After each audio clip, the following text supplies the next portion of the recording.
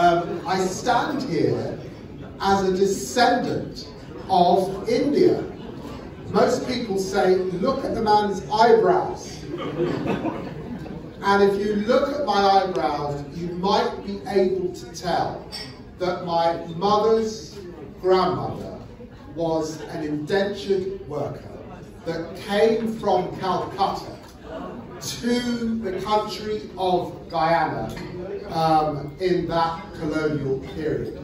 It reminds us how inextricably linked our country is to that great country of India. It's a country I visited on many, many occasions.